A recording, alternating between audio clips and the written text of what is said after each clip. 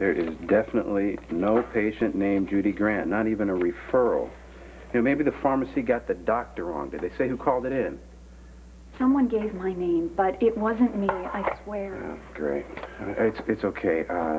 Tracy, did they give a date? June 14th. Want me to pull all your appointments from that day? No. I'll call the pharmacy myself and straighten it all out. Let me know how it turns out. Yeah.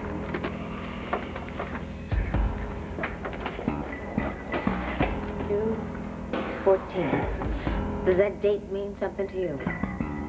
Remember I told you Rachel failed one of her classes? Well, the 14th was the day that she got her grades back. She was a basket case.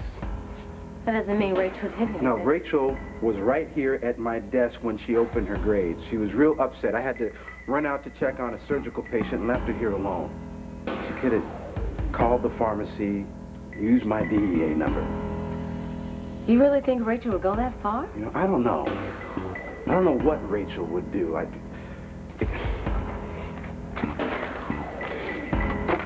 Where are you going? Pharmacy. See if their Judy Grant looks anything like Rachel Gannon.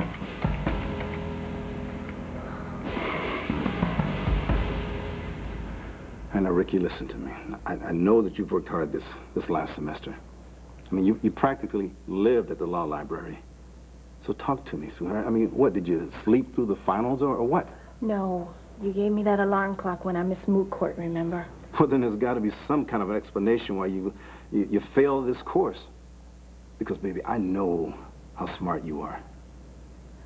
Maybe I'm not as smart as you think, Daddy. Maybe I just can't cut law school. Why don't we just admit I can't hack it? No way. That is not true. And don't you go giving up just because of one little setback. Yeah, one little setback.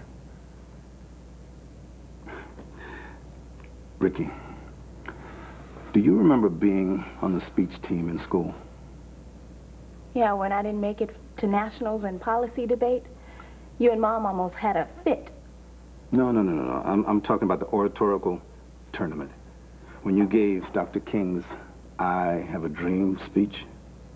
Dad, that was in junior high. Yeah, that's right. And you know what?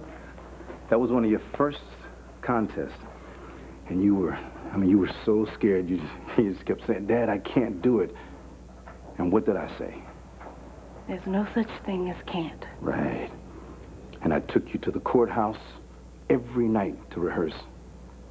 And I had you stand and look at yourself in the mirror. And I made you say, yes, I can. 100 times. That's right. And the day of the tournament, you were shaking from head to toe. What did I tell you? Make Daddy proud, Ricky. Right. And you know what? That's exactly what you did. You came home with that first prize trophy and a grin as wide as the Grand Canyon. So you see, when you put your mind to doing something, you can accomplish anything.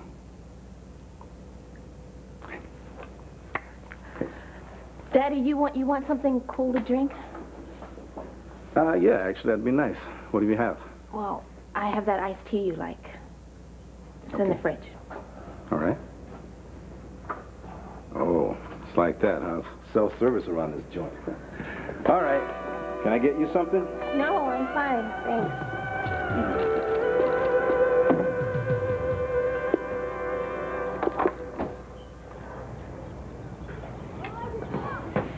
Oh, I'm sorry. I didn't mean to lose it like that. I just, No, it's okay. Thanks. Look, when my mom got up her way, I blamed myself for breaking that stupid lamp, remember? Yeah. I just never should have gotten involved with Dorian. I mean, my mom had enough problems. Well, you said you loved Aunt Dorian, right? The only reason that she was with me was to get back at Mom. And the whole time that she was with me, she was doing it with the guy that got her off death row, Uncle David. I mean, I'm cooking her pasta every night saying, Ti amo, cara, and she is getting ready to fly off to Spain with David Vickers. I can't believe Aunt Doreen would have done that to you deliberately. She was never even serious about the guy. I mean, their marriage lasted, what, 5 minutes, right? Actually, longer. Aunt Doreen and David are back together. As together as they get. They have a very open relationship. What do you mean? I probably shouldn't be telling you this. They have separate bedrooms. What's up with that? I don't think that you want to know. No, maybe not. I'll tell you one thing. There's definitely something very weird going on with those two.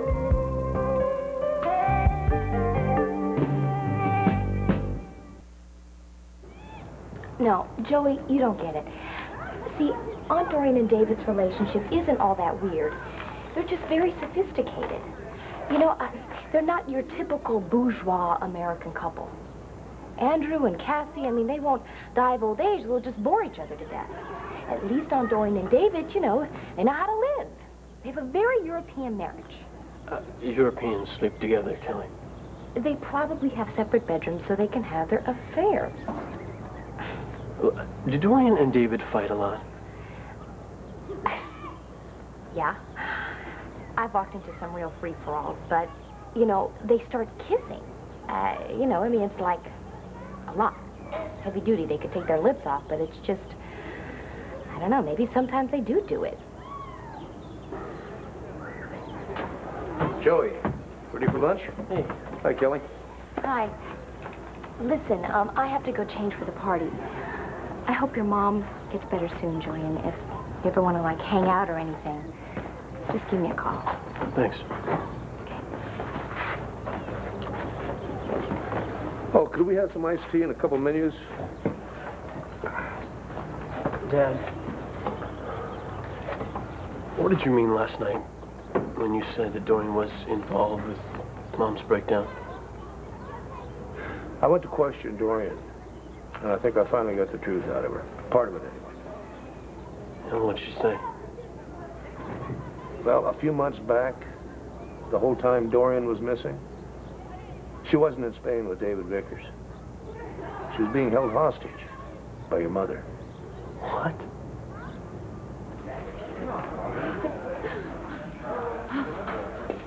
Blair, where's Dorian? Well, she's not here yet, Mama. But it's her birthday party. She can't miss it. Well, her party hasn't started yet, but she's going to be here. Don't you worry. Look, Blair. What? Look what I did for Dorian. See, Blair, it's our family. It's Dorian and me and Melinda. That's wonderful, Mama. I tell you what, we'll wrap it up very pretty for Dorian, okay? Could we wrap this one up too, please, Blair? See, Blair, this is for your baby when he's born. See, this is you, Blair, holding your little boy. Mama, I lost that baby, remember? I get so confused. You lost the baby. And that was after it was real. When you got married to Todd, it was just a pretend baby, like the pretend baby you had with Asa, the one you pretended to lose. But this baby you really lost. I'm so sorry, Mama. Blair. It's all right. But let's not mention the pretend baby, especially to Todd, because it's our little secret, okay?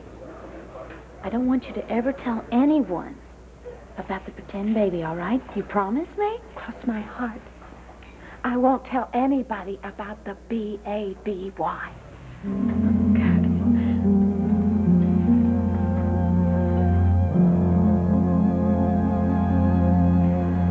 I'm Luna, and this is the Love Line, and I'm going to be taking your calls and giving advice on how to be patient when your lover lets you down.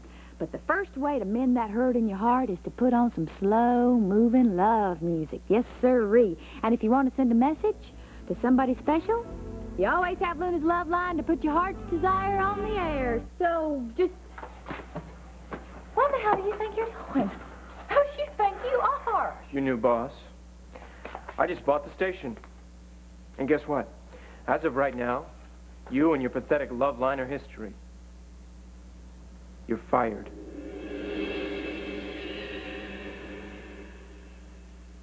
One Life to Live will continue in a moment here on ABC.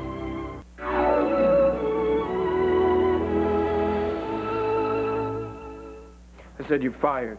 Now beat it. You can't do this in the middle of... I'm going to play some more music. It's already been taken care of. You have been preempted. Permanently.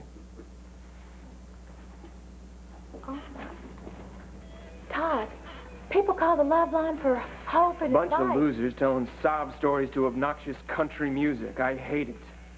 I'm going to give the station more edge. Hard-hitting talk radio. No more of this hearts and flowers crap. Are you doing this to get back at me? Because I put that scar on your face. That's why you're doing this, This aren't has you? got nothing to do with what happened back then. I don't blame you for me messing up. Then why are you doing this to me? Did Blair put you up to this? No, I just want to take the station in a different direction. This is just business, that's all. Yeah, well, it stinks. Well, I'm gonna at least finish the show. I'm gonna say a proper sign So off to you my can team. slam me on the air? Forget about it. Show's over. Now get out. Well, let me just take my belongings out of here. Oh, go right ahead.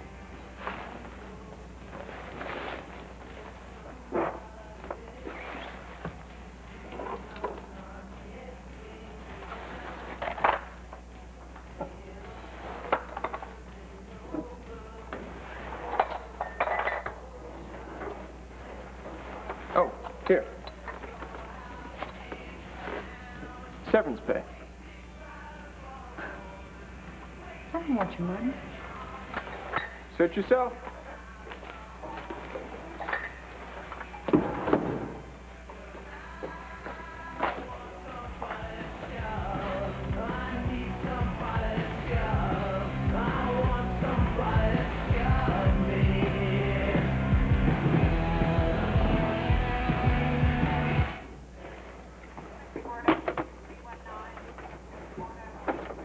Well, what'd they say? The woman at the pharmacy remembers Judy Grant because she was nervous and in a rush, and her description fits Rachel to a T. Are you sure? She must be hooked if she's taking this kind of risk. Great. Ben, look, there's a way out of this. You've just got to believe that. Oh, I just wish we didn't have to give up that fellowship to London. Look, No, I know she needs you. I'm scared for her, Sheila. We've both seen what drugs can do to people's lives. They can ruin them, their families, their relationships. It doesn't have to be like that. You can get her into a program. Narcotics Anonymous meets right here at the hospital, and look, whatever you and Rachel need, you know Hank and I will be there. Oh, not a word of this to Hank. You promised. Ben, you are putting me in a terrible position. After all this stuff with RJ? I mean, I promised Hank I I'm would not not... saying that Hank will never find out. I'm just saying that when he finally hears the truth, he should hear it from Rachel. I suppose. Can I trust you on this, Sheila? Okay, I won't tell him. But you have... Look, this can't go on long. Hey, believe me, it won't. Where are you going? I'm going home, Rachel.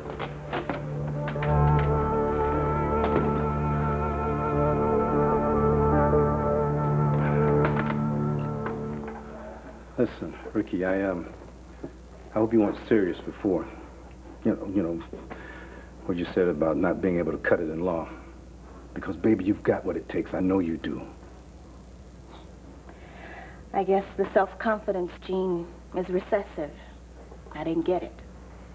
Hey, come on, I know how you feel. Daddy, no, don't say you know how I feel, because you don't. You never had to retake a course you flunked. All right, maybe not. Look, here, have a seat. Come on, sit down.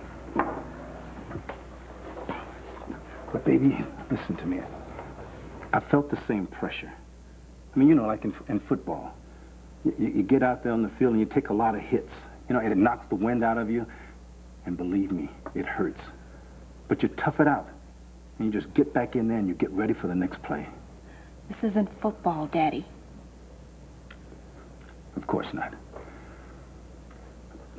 Listen, Rachel, I know that your mom and I have been pretty tough on you. We pushed you pretty hard. But that's because we know you've got what it takes. Hey, remember? Look, I won't fumble again.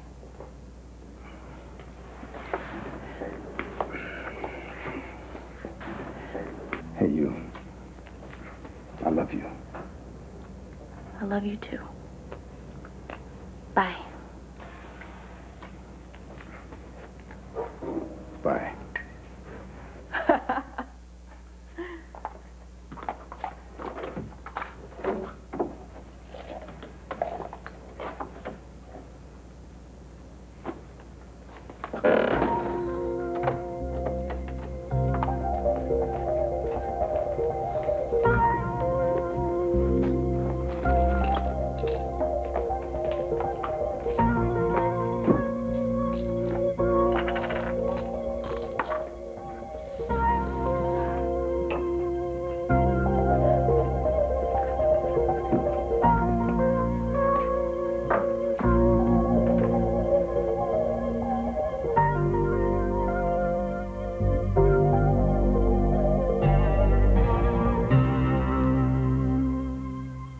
Ever since I lost the baby, Kelly, my mother's been worried about me, and I was just explaining to her that it's something that I don't want to talk about right now.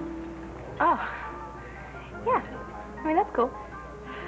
Mama, you remember Kelly, don't you? Melinda. No. Kelly. See, I got it right. That's good, Mama. And Kelly, you best go change your clothes because this party is about to begin any minute. Yeah, I was just about to do that. Good. Later. See, Blair, I didn't say a word to Kelly about the pretend baby. That's very good, Mama. And there's something else that I want you to do. I want you to be extra nice to my husband. You remember Todd? I don't like him, Blair. He's bad. No, Mama, Todd is not bad. He scares me. His eyes are mean. Mama, Todd is not mean or scary, okay? He's really nice. In fact, he's doing me a great big favor right this very minute just to make me happy. But you don't love him, Blair. You love Cord. Mama, look, let's not talk about that either, okay? Look, I may not love Todd, but I care about him a great deal, even more than I ever thought that I would. Do you understand? So come on, let's go wrap up this gift for Aunt Dorian, okay?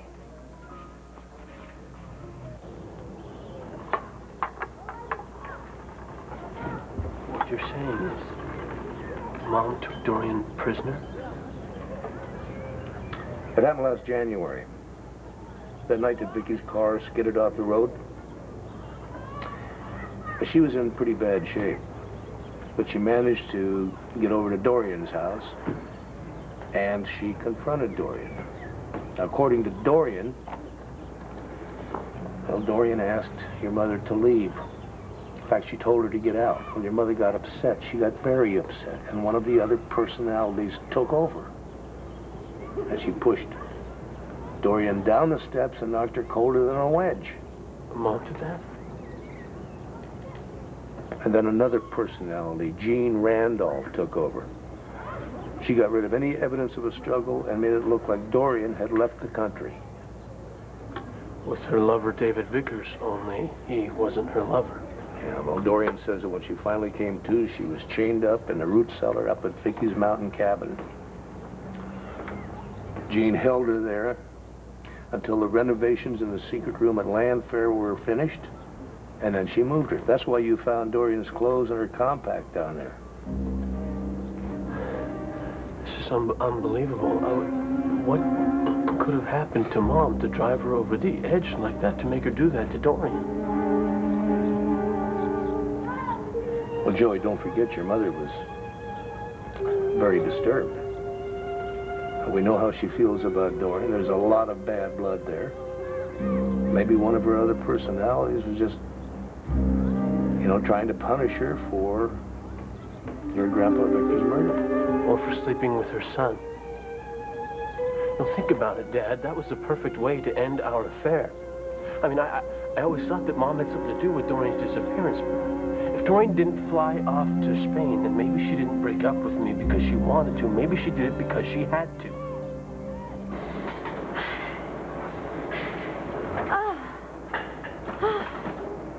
Lonely?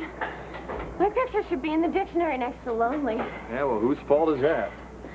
Mine. I let the perfect guy get away. Oh. Max, you need to sign these maintenance contracts. Hey, Tina, what's with the crate? New gym equipment, which we obviously need, and don't worry, it won't cost you a penny. We got on a special trial offer. No kidding. That's great. So, what are you two doing? Sitting around trying to cook up another crooked deal? Now, Tina, I heard about that little scam that you and Max ran. Trying to make Melodor look like it causes allergic reactions. I was surprised, Tina. That was really low.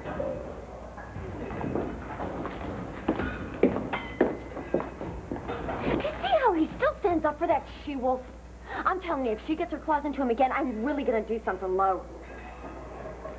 He still means a lot to you, doesn't he? I married him 3 times, didn't I? Besides being the father of my children, he's an anchor in my life. You know something, Tina? Maybe what Cord needs right now is an anchor in his life. You know, somebody to keep him from getting mixed up with Blair. Max, you gotta sign this last page. Hey, Cord, I'm sorry. I hate it when you're mad at me. Do you think maybe we can go somewhere and just work this out? Like, say, how about a quiet dinner at the country club?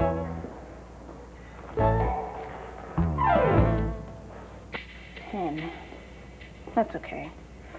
I don't have to use it all the time. I'll be fine.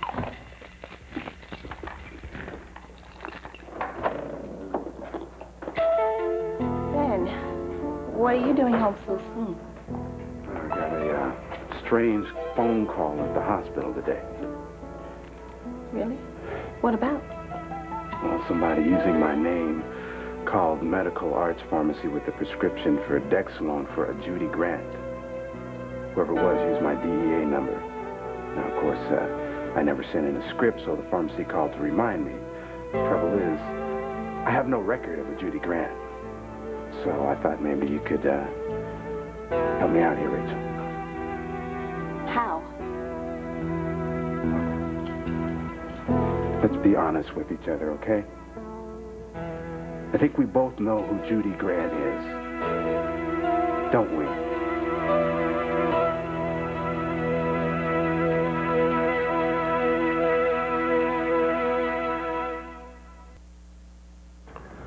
Joey, I know this is hard to accept, but I think it's pretty obvious that Dorian's feelings for you were never sincere. Dad, she was definitely lying to me. I know that. But maybe she wasn't lying when she said that she loved me. Maybe she's been lying since she got back, since Mom let her go. Now, wait a minute. I don't want to burst your little bubble here, but she told me point blank that she had been planning to go to Spain to be with David Vickers long before Vicky kidnapped her. No, I'm sorry, Joey, but I think you just have to face the fact that Dorian was using you all along. Yeah. Yeah, I guess. Anyway, thanks for letting me know. Yeah. Well, I have to get back to the banner. You need a lift? No, I'm going to hang out here for a while. You okay? Yeah. Yeah, it's all a little weird. That's all. I know it's a lot to deal with. Look, your mother gets into therapy and, well, maybe she'll be able to clear this up and answer some questions. I sure hope so. Take care. Thanks, Dad.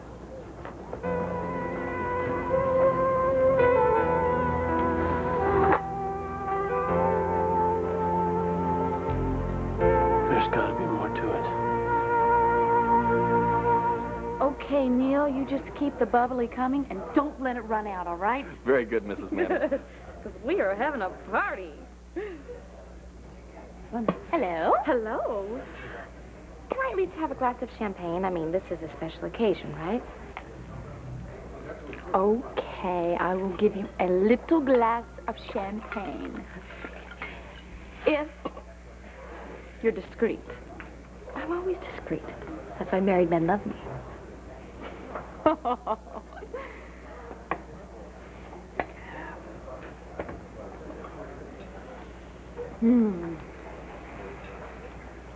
Oh, you made it. Mama, say hi to Todd.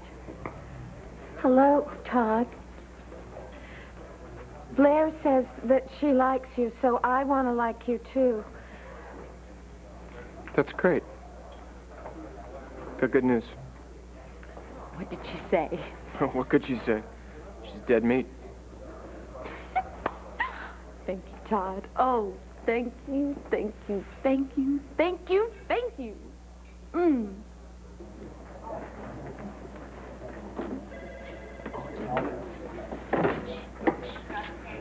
Frank, Leslie, just keep on sleeping. What are you doing here? You're supposed to be on the air. WVL was sold. And guess who bought it? Todd Manning. Todd bought WVL? Yes, he canceled the Love Line and he fired me. And he said that he wouldn't even give me a chance to sign off to the fans. And he told me he's going to take the show in a whole new direction. And I just know he's trying to pay me back because of what I did to him. And I just am so mad I could spit. It's not Todd's doing. He's just a hatchet man. Blair's the one calling the shots here. She's looking to ruin us.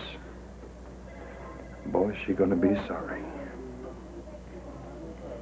I've never heard of this Judy person. I don't even know what her problem is. I need you to be straight with me, Rachel. Are you high right now? How dare you accuse me of Look, all right, we can deal with this, okay? I'm just worried about you, baby. I love you more than anything, and I want to help you, but you got to let me help you. You got to let me in. Now, come on, just give me the pills, please. I told you, I'm not taking any pills. And we both know that's not true. So where are they? In your purse? No. Oh, don't do this, okay? Let me see your purse. I will not let you search me like the police. So, I guess that answers my question then, doesn't it?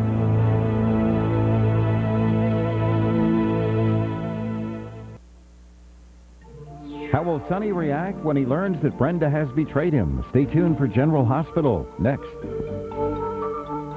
You're in danger. Will an act of deception Brenda would not betray me. destroy their love? What if he finds the wire? Sonny would never do anything to hurt me. Or threaten her life? General Hospital on ABC Daytime. An ABC News Brief, now from New York, John Donvan. Good afternoon. The American Medical Association today accused the tobacco industry of deliberately covering up the cancer-causing effects of cigarettes for decades. In Bosnia, the UN says it's facing a humanitarian disaster. Thousands of Muslim refugees are converging on the city of Tuzla, where there is almost no food or shelter. And a heat wave moving east across the U.S. has killed over 1,000 head of cattle in the Midwest. More on World News Tonight with Peter Jennings.